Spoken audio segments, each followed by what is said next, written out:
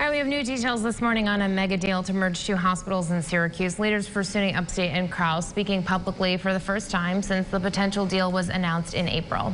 The merge was initiated by Crouse Health, which has been in financial trouble for years, and the public, well, they had a lot of questions. News Channel 9's Ashley Cafaro joining us live with more on the pending deal. Hey there, Ash.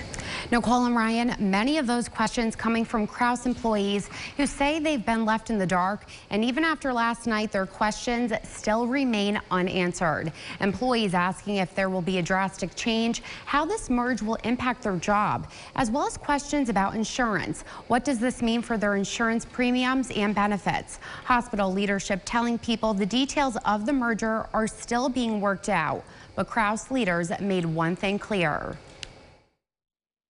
The rationale for doing this consolidation does not involve firing half the people and moving on. I mean, this is not a transaction that is going to be supported by downsizing. This is a transaction that's going to be supported by growth and by being able to take advantage of everybody in both organizations. Those avenues to people who have questions are open to them, and maybe we ought to do a better job of reaching out.